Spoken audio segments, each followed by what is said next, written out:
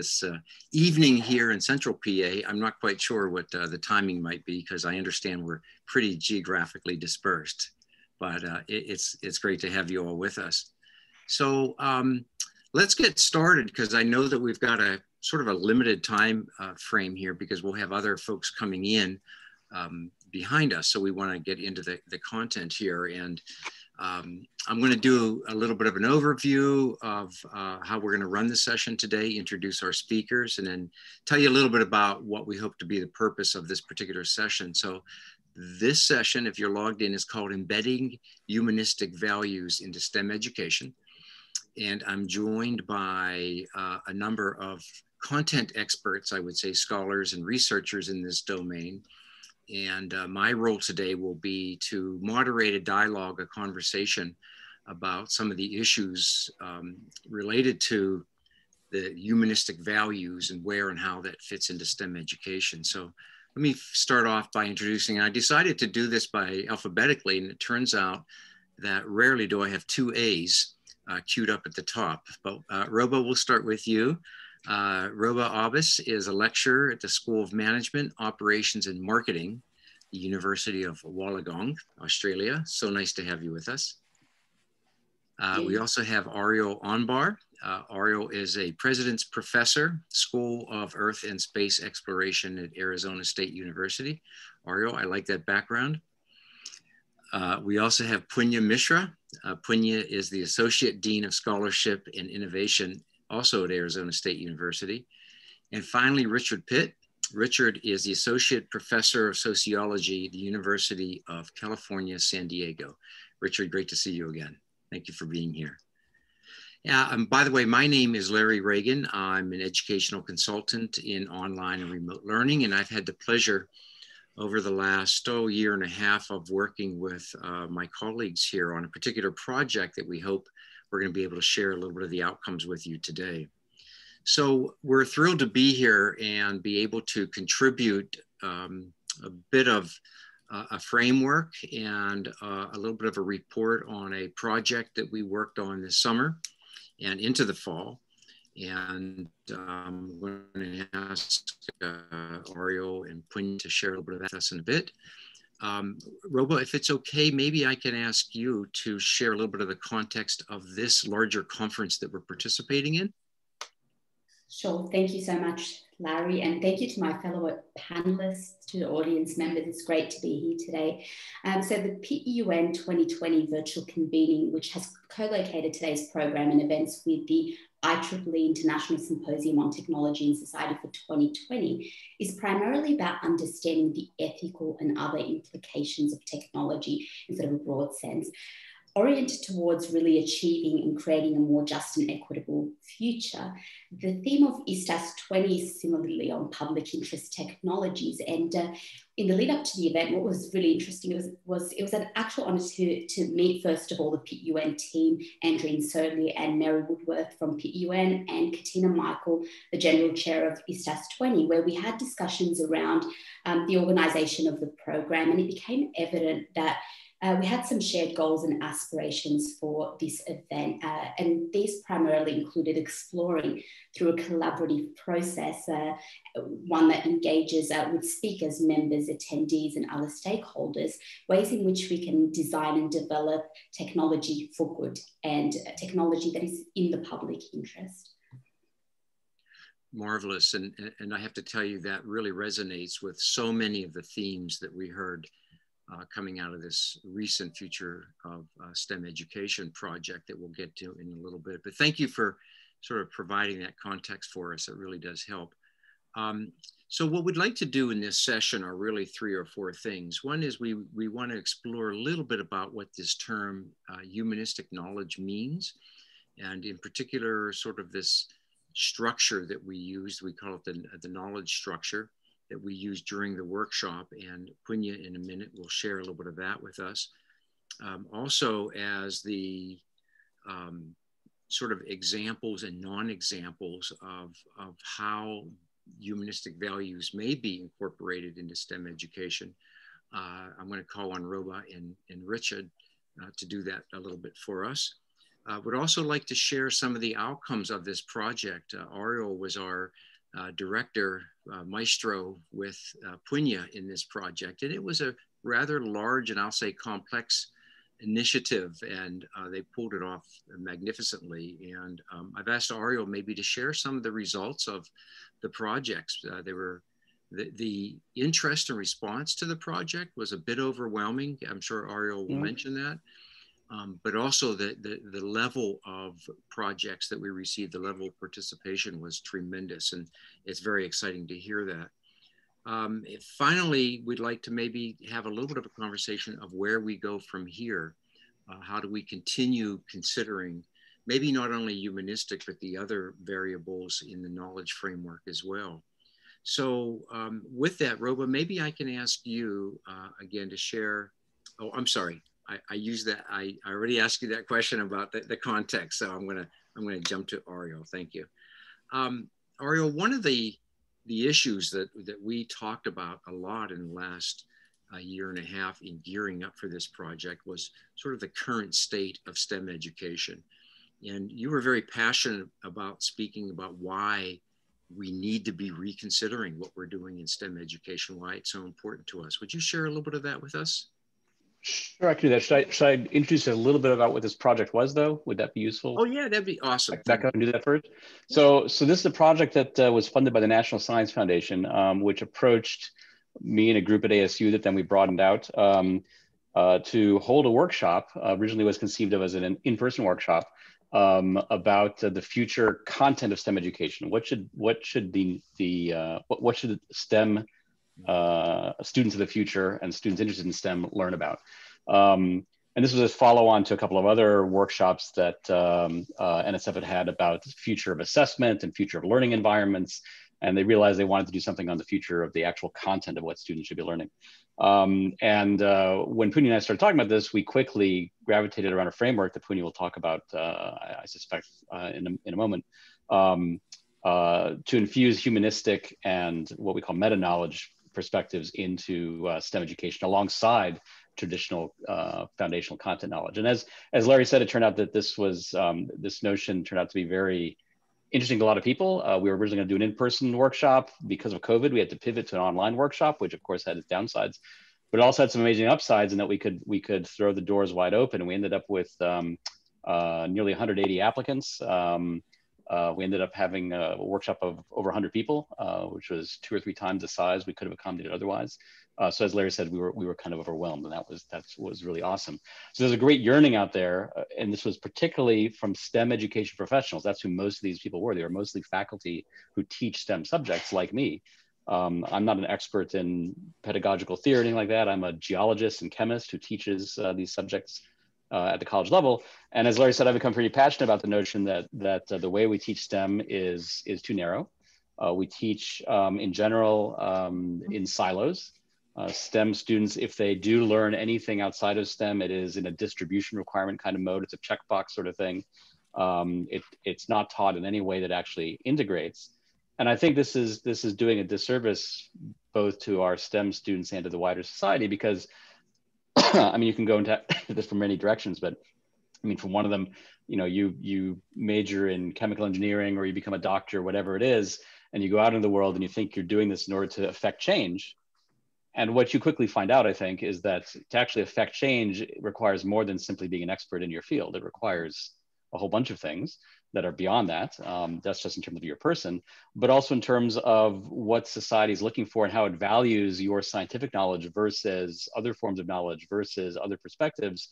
If you aren't trained more broadly than in your STEM discipline, or the way that scientists think about things, scientists and engineers and mathematicians think about things, you are going to be shocked, surprised, and dismayed at how the world is not so receptive to your arguments, because your arguments are only addressing one piece of what people actually care about. And so that's one of the reasons I think that we really need to be rethinking how we educate our STEM students to shape the future STEM professionals to be more effective in the world. And then if you're talking about people who aren't STEM professionals, lawyers, businessmen, whatever, what do they know about science, right? What do they think science is? And again, to shape that correctly so that people turn to science for what it can offer and don't turn to it for what it can't easily offer, you need to, again, have a more holistic, integrated approach to what STEM education is, so that when they take that 1, 2, or 3 STEM classes that they're going to take at the college level, it's not something that is over there. It's something that they understand is here as part of what they need to be thinking about in their legal lives, their leadership lives, their economic business, whatever it is they're doing, that they need to see what the integration is, where the boundaries are, and understand what's relevant and what isn't. And so again, those STEM courses for non-science majors also need to be taught in a way that actually draws those connections fairly and intelligently. And for the most part, we don't do that. So that's... Ariel, can I, this is going to be a surprise question for you a little bit. Uh-oh. All right, I'm sitting down. I'm just wondering, as you were speaking there, why now? Why do you think, the history of STEM education was such, and now we seem to be at this pivot point to considering something different? What do you think is the impetus for that? I think there are many, like any transformation like this, there are many factors. That's a confluence of things. So I could name a few, right? One of them is, of course, the world is a smaller place. I mean, there's no doubt about that. Within the US context, the nation is becoming more diverse, which requires more thought and care to different perspectives and points of view. I think there's also been, maybe this is a little bit more of a personal take, but I think it's probably true. I'm not a historian or sociologist, but I think that there has been science had its zenith, right, in the immediate post-war period. The atomic bomb ended the war, science and technology, engineering, physics, we put people on the moon, right? There was this ascendancy of science as the solution to everything somehow, right? And I think that as that worked its way through the society, people saw, well, wait a minute, science isn't answering everything. It's not the answer to everything. And I think most of the society has kind of realized that or intuited that. I think, frankly, STEM professionals, some haven't. And certainly our STEM curricula don't quite perceive that, right? And so I think we've reached society's evolved, and I think we've sort of reached a bit of an inflection point where we realize that what we thought was the answer is not quite the answer. And that leads, I think, to a rediscovery of some older wisdom that you find in all sorts of writings and philosophy, and a need to reinvent that for the modern world and a resynthesis. So I think we're in that kind of a moment in the history of the development of our societies, Western society. It's really exciting, a little bit scary, and I think it goes back to the need, if you will, to describe and think through intentionally. And Punya, you gave us a bit of a framework to do that with. Can you tell us a little bit about the knowledge structure that we used for the project? Sure. Thank you, Larry. And thank you to all the other panelists. This has truly been an exciting project. And I think there are two aspects I think that are important to think about. One is the framework, Larry, that you mentioned. And I think the other part is how the workshops, which were actually what we call design studios, were implemented. But speaking of the framework, and this coming back to the point that Ariel was making a little while ago, which is that these have been issues that we have been dealing with forever. I mean, this is 1890s. Herbert Spencer wrote this essay called What Knowledge is of Most Worth? And his answer was science. And I think this is something that as a field, as a civilization, as a nation, human beings, we need to be revisiting and asking those questions because contexts are continuously changing. So what seemed like the right answer in Herbert Spencer's time clearly doesn't work today. The framework that we used in this was some work that was done by myself and a graduate student a few years back, where we got interested that there were all these frameworks for 21st century learning. And we were interested, like they all seemed very different from each other. So we did sort of like a meta-analysis. And essentially what emerged were three clusters of domains, so to speak. One was clearly the jobs of the future or the work of the future will require a strong foundational knowledge. You have to know your math, you have to know your science, you have to know your technology, your engineering. You can't get away without that foundational bit. However, as important to that is how we would learn that and how we would operate in the world. And typically 21st century skills such as creativity, collaboration, critical thinking are things that people mention in that space. But what was also interesting was the third, and I want to reemphasize, this was not a framework that we created. It was one that emerged from our analysis of around 20 other frameworks. So it's sort of like a meta framework. And the most interesting one that emerged is what we call humanistic knowledge, which is sort of the ethical and the moral values that we bring to the tasks that we do, to the choices we make. I mean, even if you think about when we design a curriculum, there are a whole range of choices we're making. Which voices are we including? Which are we excluding? Are these, and I know Richard will speak to his work around sort of the nature of identity formation, whether you feel like you are a part of this process or not. In fact, I remember hearing this, one of the former heads of NSF talking about the fact that all the problems that they tackled, like, that solutions that emerged in the 20th century are now the problems of the 21st. And so the advent of technology has its own, so thinking about those values. So again, I think the biggest point that we try to make in this, that these three are important, but we cannot see them as being separate from each other. And I think what the ultimate goal of the whole studios and workshops and the webinars was to get people to see them as being integrated, that you cannot tease apart, that can we develop curricula where you are not saying, oh, go take a class in psychology and the humanities and that should check off your box. Is that these ideas need to be deeply embedded within the curriculum itself. So when you're engaged with a course on, let's say, engineering or computer science, you are also thinking of the ethical consequences of your decisions, that you're also thinking of alternative voices. You're also working and learning in a collaborative sort of, creative, innovative sort of way. But again, the values that we bring become critically important in that. And so in some ways, if you could think about the foundational is what it is that we need to learn, the meta is how we learn, how we approach that knowledge, and the humanistic is deciding what is it that we need to be paying attention to. Why?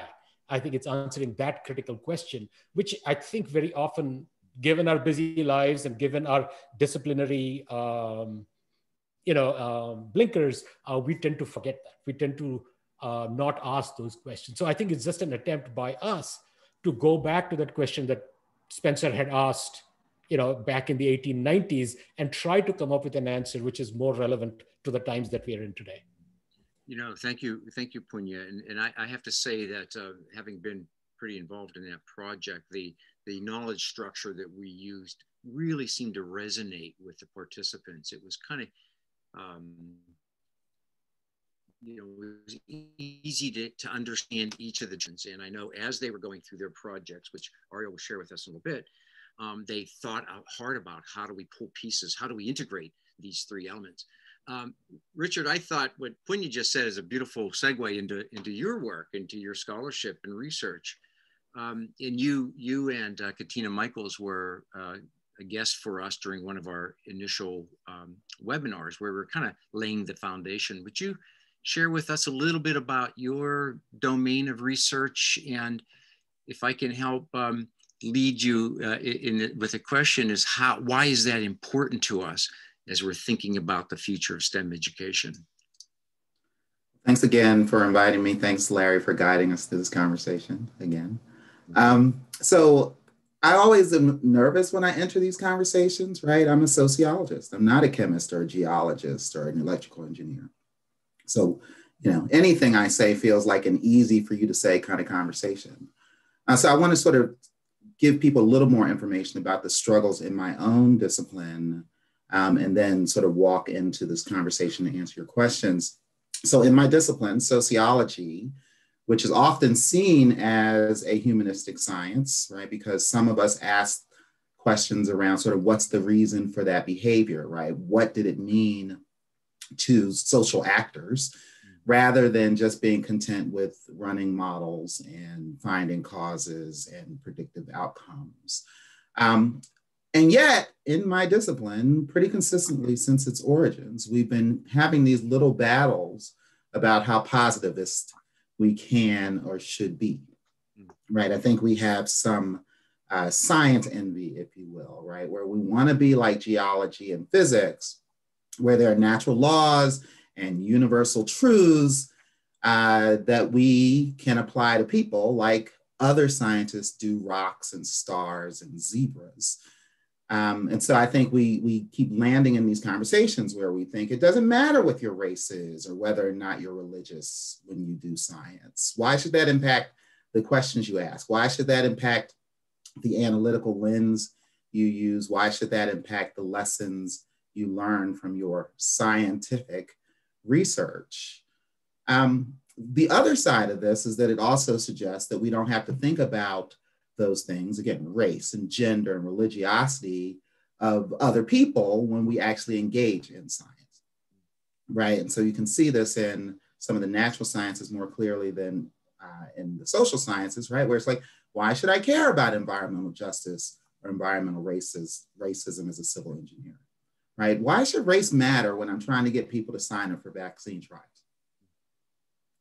And even if we're smart enough to realize that bodies are socially constructed in these sort of racialized and gendered ways that wind up being scientifically significant and meaningful, you know, people still ask the question, well, why do I have to worry about history when trying to recruit a sample? Why do I have to worry about culture when I'm trying to recruit a sample of Black people, right? I should be able to recruit Black people just like I recruit everybody else.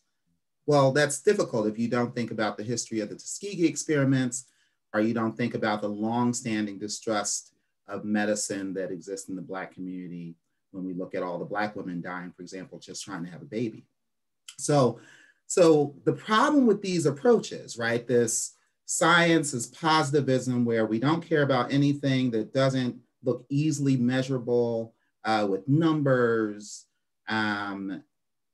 The problem with these approaches, in my discipline, I argue with other STEM disciplines, is that, you know, this approach has some obvious issues, right? People engage in science, and therefore science, what we study, how we value, what we value as science, what we decide, well, that's scientific and that's not scientific, that's worth investigating and that's not.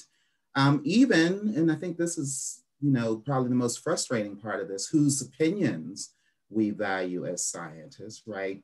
You know, if I have a woman postdoc, do I care what her perspective is as a woman? Why should that matter? Well, it might, partially because we find very consistently that people say, I don't need a woman in my lab to do good science.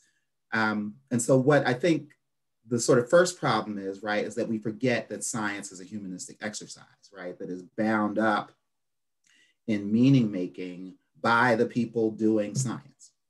And then I think the other thing that becomes important here is that everything science produces will interact with the social world at some point, right? And so we have to be able to not only ask the question, can we do this, right? The sort of foundational meta-knowledge kinds of things, but really be able to ask the question, should we do this, right? Are there impacts on the social world and on humans by our scientific engagement and scientific investigations? So we certainly have to be more intentional in our thinking about these ideas, right? Identity and group processes, ethics, justice and equity, culture, history as scientific knowledge producers. And learning how to be intentional in that way is not going to fall on them out of the sky, right? Learning how to be intentional in that way starts with our training of aspiring scientific knowledge producers. We cannot, and Punya suggested this, we can't leave it up to chance that students will wander into my sociology of race course or wander into a philosophy of gender course or an environmental science course for that matter, that they'll learn those things in humanities and arts courses. We can't be guaranteed that's the case. My research on double majors, in fact, shows that when undergrads double major in STEM, right? So they're a chemistry major and a physics major, the first thing to go out the window are social science courses. They just don't quite fit in the schedule. And then right behind that would be humanities courses and the arts, right? Because the schedule becomes so full of science requirements, again, where people are learning cultural logics around that exclude humanistic values, that we can have students go through 4 years of college with colleges having graduate distribution requirements and students not getting much of anything when it comes to humanistic values. But more importantly, our evidence also shows the students aren't as capable of incorporating and integrating what they learned in their humanities classes into their ideas about what science means and what science ends ought to be, right? And so, you know, this conversation that we're having says, let's not continue to leave it up to chance that students will be able to construct some coherent view of humanistic values in their science endeavors, right? These dynamics have to be integrated into science education. Again, we're wrestling with it in my humanistic discipline. So you can imagine it's even more of a challenge to do so in the natural and life sciences and engineering, right? The productive applied sciences. These dynamics have to be integrated if they're going to affect these cultural logics that exist in science disciplines and institutional logics in science spaces, right? We have to do a better job, and it has to happen in the training in an intentional way.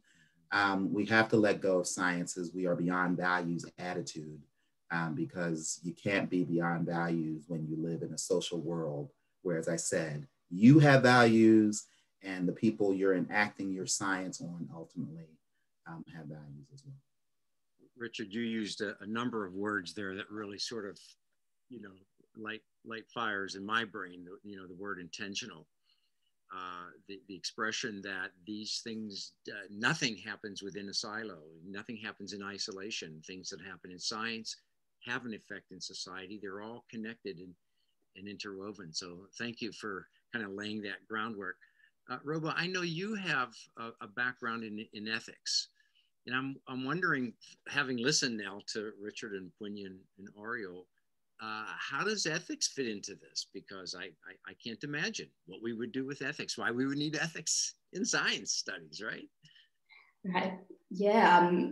Well, just based on what we've heard from our speakers so far, I was just nodding my head, and so much of what each of our speakers, what Richard was saying, what Punya was saying, what Ariel was saying, really applied to at least my experience in STEM education. So just to preface this discussion on ethics, I guess I might mention my career just very briefly as an educator. So I've taught across 3 distinct schools, the first being computing and information technology, the second electrical, computer and telecommunications engineering, and now management and marketing, specifically focusing on operations, information systems and digital business-based subjects. Now, I only mentioned this experience to highlight what I feel is the main challenge pertaining to the integration of ethics into STEM education, which I've observed to varying degrees in my various roles across these 3 schools, and which our speakers articulated so well now.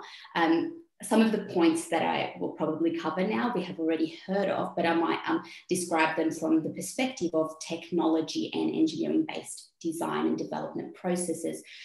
So my belief is that the primary, I guess, challenge, and back to your sort of idea, Larry, there of why do we actually need ethics? And that's a common perception in the STEM disciplines. My primary belief is that the challenge actually originates from and is then amplified by this dominant mindset in the STEM disciplines that ethics is an afterthought and not a precursor to core technology and engineering-based design and development efforts.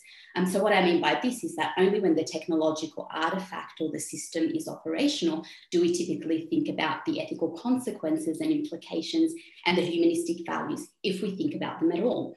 And this is certainly mirrored in some of my research into socio-technical systems design from a human-centered perspective. So we encounter similar challenges there.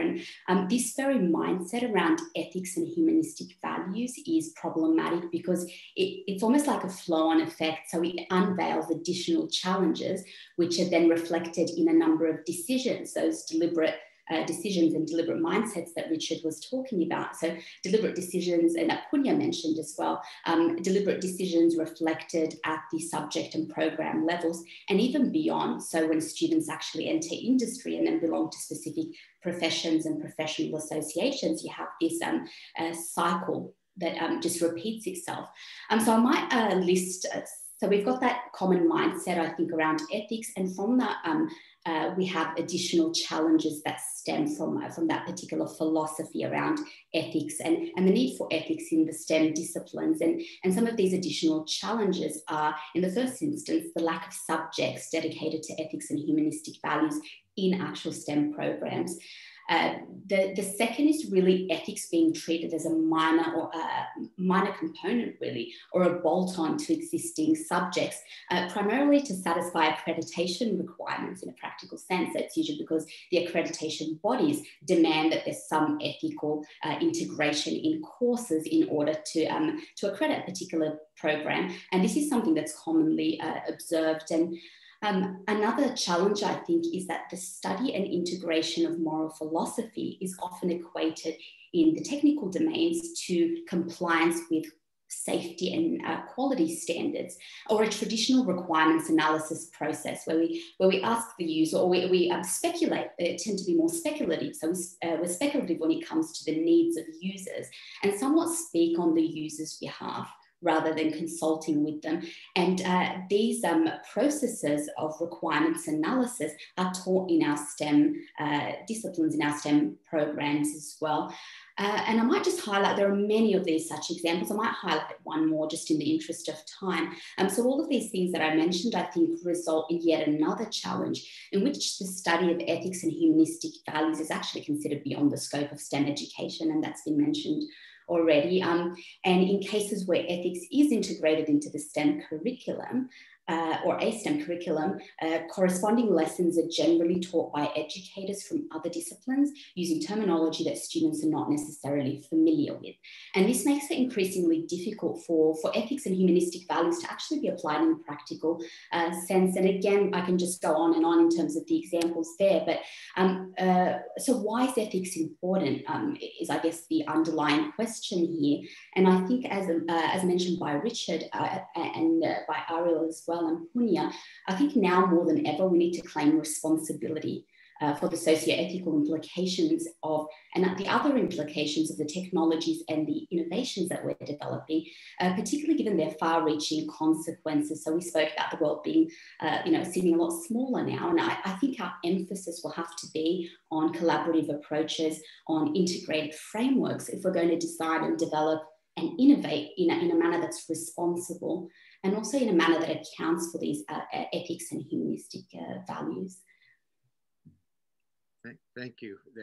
Again, there's an awful lot there to unpack. And what I've always loved about working with scholars like you is that once you get started, you have lots of examples to draw from, and you have a lot of inferences and things to share. And I have about a dozen questions. I'm going to try to frame them a little bit. I want to make sure that we also get to the questions coming in through the Q&A and see if I can tie those together. So give me a second. I'm going to work one of these in a second. I want to go back to Ariel, though. And Ariel, relatively quickly, just thinking of time, tell us a little bit about the experience of the program, the project, and what some of the output was like. You're on mute. You're on mute. Sorry. Okay. There we go. Sorry. Yeah, we were on mute a lot when we shouldn't have been. That was half the experience. No. So we had 100 or so, mostly STEM education professionals there, and who really, as you said, resonated with this framework. They came up with a great diversity of projects, of concepts. The notion of the workshop, as Punya said, it was a design workshop. The goal was to we broke up everybody into teams. In fact, we asked them to apply in teams. So most people actually came in as a pre-existing team of 3, 4, or 5 people. And the notion was that each team was going to design some sort of a output. It could be a degree program, a course, certificate program, whatever they wanted to do. It had to be something that would be actually training students somehow in STEM with an eye towards infusing humanistic as well as meta knowledge concepts into the STEM training. And what emerged were then 25 or so different things.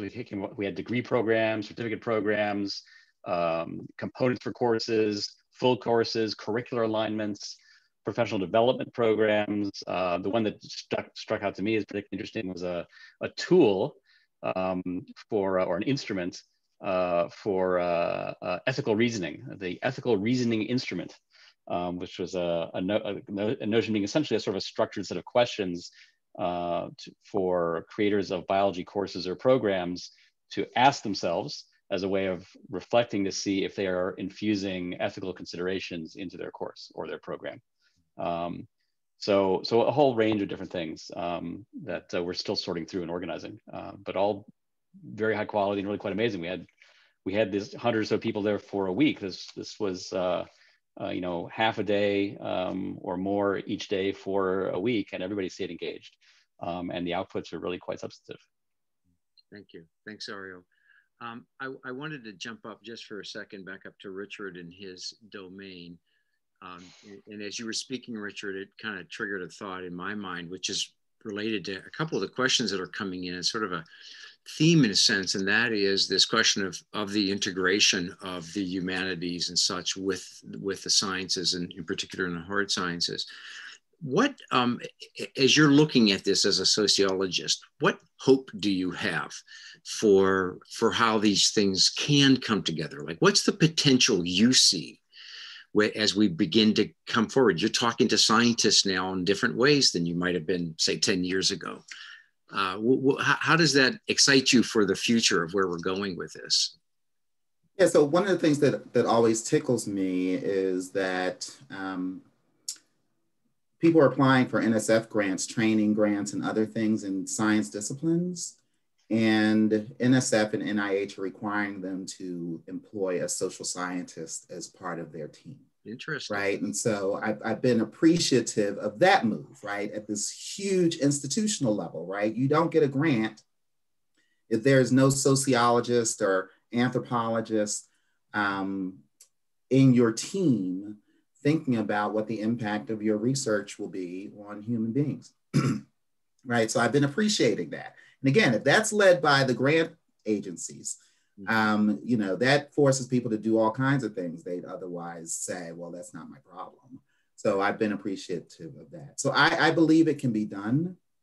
I think there's some folks who never sort of have to encounter thinking about these things, right? It's the social scientists for the most part who have to deal with institutional research boards, right? Because we're dealing with human subjects. And so, you know, if you are only thinking about the people I'm engaging, I'm doing my research on, those humans need to be thinking about. Maybe there's some value to have chemists and geologists and civil engineers have to go through IRB so that they also have to do some of that thinking about the impact of their work on human beings. So I feel like there's all kinds of ways, right? You all discovered them, Punya and Ariel, a couple weeks ago, that people can think about how to make these things sort of get past the usual strongholds, get past the usual gatekeepers who are like, we don't care about that. That's going to cost money. That takes us away from our ends, right? Our goals. I think there's a move afoot, right? We're in an international conference right now talking about these things.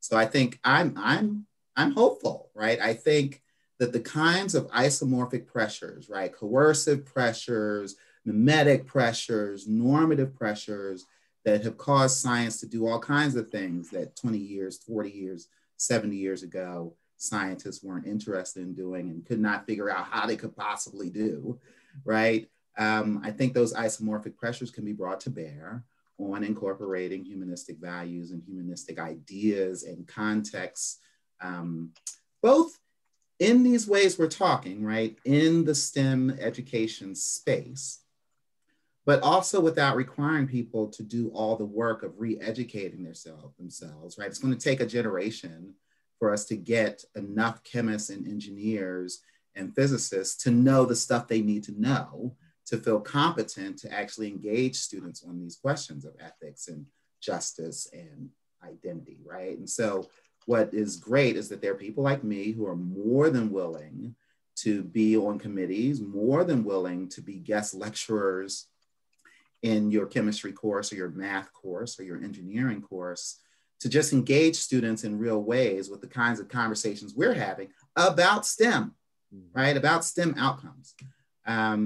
Being able to have those kind of conversations, that way this current generation of folks who might feel a little leery about doing this kind of work, you know, you don't have to do it alone. There are enough of us who care about incorporating these values in STEM education. We are more than happy to join you and your students in conversations, again, about the things I said, right? About identity and why that might matter, about history and why that might affect what your science can do and can't do, and what the barriers will be to the science projects that you're interested in. And you're highlighting that need to reach across the silos, right? You know, it just doesn't work like this anymore. It really needs to be that integration of ideas. And not only should you be invited into a science class, but vice versa, right? You ought to have a scientist coming into the sociology classes talking about when these things are employed within our society, what does it look like and what are the implications?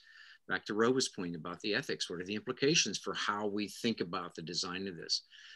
I have a question here from Amanda I want to read to you, and I'm trying to think, they tell us, you know, in moderating, pick a panelist to direct it to. I'm not quite sure. Punya, I'm going to start with you. So I'm just going to ask you to get tuned in here. The question is, as an instructor, I encounter non-major students with fairly ingrained anti-science attitudes based in conspiracy thinking. Can't imagine where that comes from. I also encounter non-major students with science skepticism due to personal or familiar experiences of medical racism. How do you apply your approach to these types of students? We talked a little bit about, Richard just spoke about, you know, the funding agencies beginning to change and thinking about this, but we haven't talked about the students. And Punya, can I start with you as a response to that? And maybe we'll hear from the others. Sure. You know, I think there's sort of a side discussion going on even in the chat here, where I think Richard pointed out the variety of reasons why students come into science courses, and that we have to see it, understand where they're coming from. And just now speaking to sort of Amanda's main question. So it's not that we cannot address these beliefs or ideas that students are coming in with unless we confront them. So, I mean, there's a lot of research on sort of the kind of misconceptions that students have, right, about basic physics and so on. And what has been clear from that research is that unless and until you can pinpoint to students what the consequences of those misconceptions are, there is no way you're going to change their minds on these things, right? And that there are lots of pedagogical moves that one can make, but foundationally they have to do with conversation and dialogue and listening and, you know, and persuasion. So all a range of techniques which we have to sort of bring into our classrooms.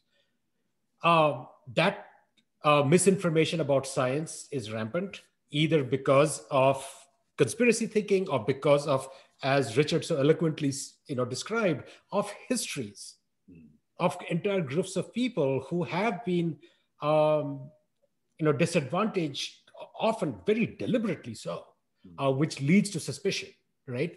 But unless and until those things become a part of our curriculum, you know, there's some fantastic research to show that, you know, this is really interesting. Like, this is fourth graders being taught about the atomic theory. And this person did this research on them and showed that they could explain, you know, or answer every question that you asked them, till he asked them one question, like, do you believe it? And they said no. So which means they understood the thing inside out, but they're like, there's no way stuff is made up of these invisible things. Right. And so I think and so in order to get there, it's much more than factual information. And I think that to me is one of the sort of key reasons why these three kinds of sort of domains that we are speaking of become critical.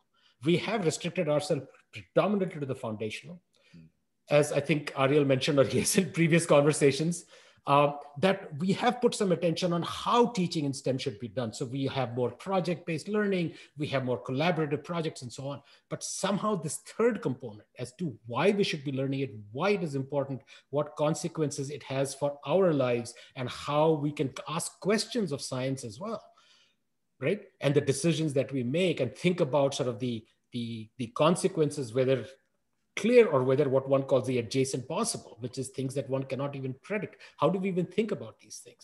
And so again, Amanda, I don't think there is a simple answer to this, but I think the critical point is that unless and until we bring this into the conversation, it's not going to change anybody's mind.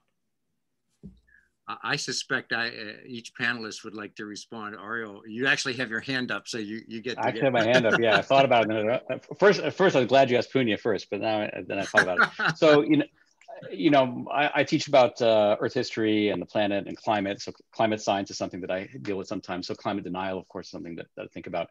So I've been kind of struck by something that I learned from Catherine Hayhoe, who's an evangelical Christian climate scientist and who has made a large part of her career now, outreach and education around climate science with evangelical communities.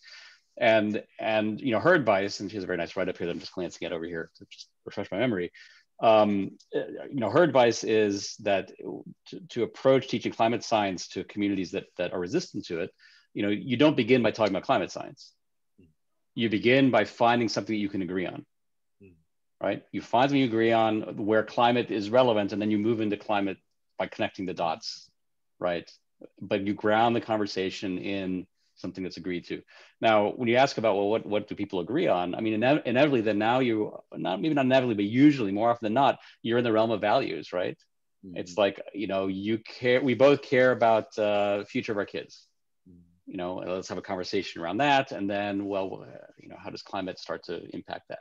Well, that's a value-laden conversation, right? What I've done is I've taken this objective fact-based thing of climate science and I've rooted it in something we care about and that we agree we care about. And then the conversation becomes very different, right? And so I think that's probably generally true in terms of anti-science attitudes, right? The person is talking to you because they care about something. Mm-hmm. That's why you're having the conversation in the first place. Probably, if you dig around a little bit, you'll find that there is a shared basis of, we both care about this. Maybe we disagree about how science impacts it, but let's begin the conversation with figuring out what it is that we agree on before we get into the nuances of what we disagree on. And I appreciate your comments in the past about first dealing with people as human beings, and that's what you're speaking. Right. Let's find the thing that connects us as human beings, and then we can deal with this. Roba, so you're almost inevitably then in the humanistic space, right? Hey, there you go. Right. Perfect segue. Thank you. Roba, just a response to this, but I wanted to ask you to respond to a second question, if you would as well. Do you have a thought you want to throw into this particular topic? I think just to sort of second some of the thoughts that Punya sort of mentioned around the way in which we can do this is there's no easy answer, but I think informing students and engaging in consultative processes is the way to go. And Ariel mentioned the really important term value and value laden. And I guess I think perhaps an appropriate way forward where there's skepticism or resistance to these ideas and these values is to engage in consultative processes in which the design of the curricula is achieved with students for not for students, which is the traditional approach, right? So engaging them in value-sensitive design, in value-based design processes, even around the structure of courses, and empowering them to have a say into how to actually develop access points where there is that skepticism and that resistance. And I think I'll stop there, as Richard, I think, had a point to make as well. Yeah, so again, what we don't want to do, I think this is the challenge, is putting on to faculty more stuff that they have to learn so they can get right at it, right? We're about to hit the iceberg here. And so some of it is like helping people figure out where the lifeboats are, not spending so much of our time trying to figure out how to avoid the iceberg. I think we all encounter people who have learned everything they've learned through a Twitter argument, right? Through an Instagram argument, through a series of Facebook comments. And I have come to realize that, well, I'm not going to teach you anything. I feel like I was in a conversation, an argument, quote unquote, the other day with someone where it's like, I'm not going to convince you of something in, 1 minute, a couple of interactions that takes me 15 weeks to teach undergrads, right? And so I think some of it is being patient with students and earning their trust, right? That, you know, just like doctors have to earn the trust of patients who come in saying, I think you're going to kill me. Faculty forget that we have to earn the trust of students, that our agendas, and embedding humanistic values in STEM education is an agenda, right? I think we have to figure out how to earn the trust of our students so that they are willing to put their heart and their minds and their lens on the world,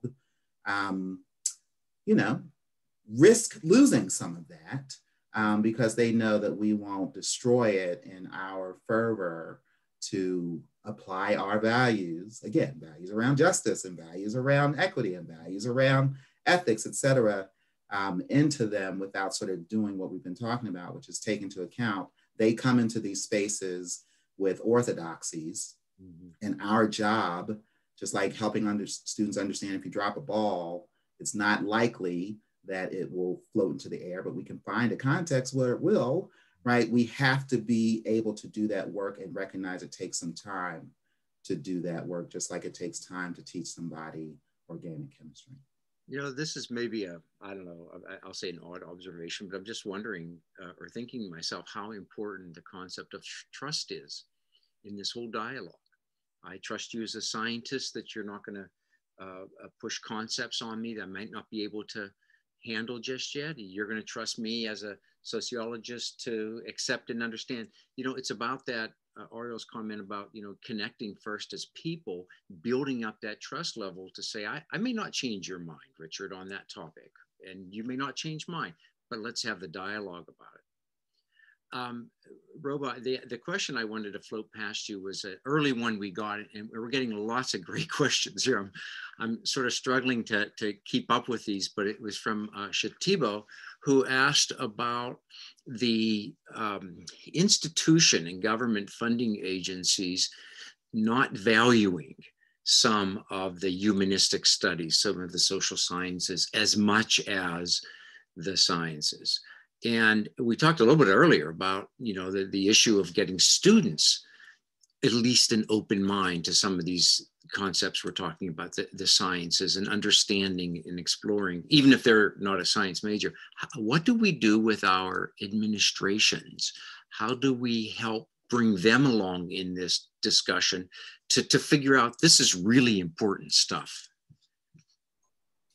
I think the funding, particularly in this current climate, is a discussion we've been having quite a lot over the past few weeks and months, actually. It's a great question, by the way, and one that we can answer in a number of ways. I think at an institutional level, and something perhaps we haven't addressed yet, is the connection between research and teaching. So the research-teaching nexus and the interplay between those two areas, and where funding and institutional frameworks are concerned, I think it's making a case beyond the multidisciplinary, even beyond the interdisciplinary, through to a transdisciplinary view. So transdisciplinary projects. So let's unpack those three terms. So multidisciplinary, you get a range of diverse disciplines.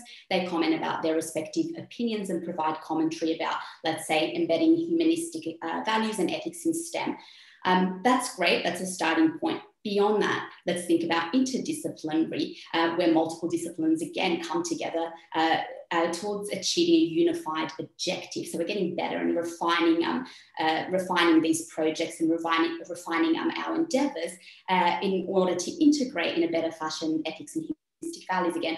Although granted that interdisciplinary is more suited than multidisciplinary, but even beyond that, the transdisciplinary, where you have the STEM disciplines, you have the social sciences, the humanities, the arts, law, education, and so on, collaborating not only in terms of achieving a unified objective, but beyond that, the development of new theories, methodologies, and frameworks to address the challenges associated with this integration. And I think that's the only way it will work. At the moment, I'm involved in a few projects that are attempting to achieve this, and we're not quite there yet. But I think when the case is made of having these multiple perspectives working towards the goal or the unified goal of developing new frameworks and so on, that's perhaps a good starting point. I'm not sure what everyone else thinks about that. Yeah, thank you.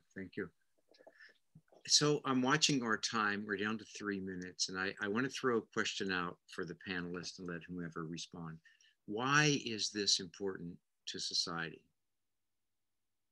Why this dialogue? What does this mean to us as we look forward in 3 years, 5 years, 10 years? What's the impact?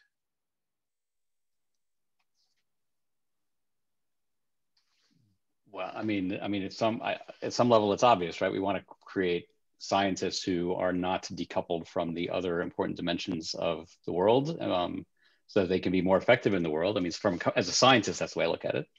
I imagine if you're, I mean, I'd be interested in hearing perspectives from other directions, right? Because as a scientist, of course, the way to think about it is how can science be more effective in the world? So it's kind of almost utilitarian reason for wanting to do this. I suspect there are better answers, or answers from other perspectives that would be useful. No, that's a good lens, Richard. But it's only one lens, and I think truly incorporating the humanistic perspective is to realize, oh, that's only one lens on this. There are going to be others. Great point. Yeah, for me, one benefit of this is that science is better, right? So it's not just that scientists do better, but science will be better, right?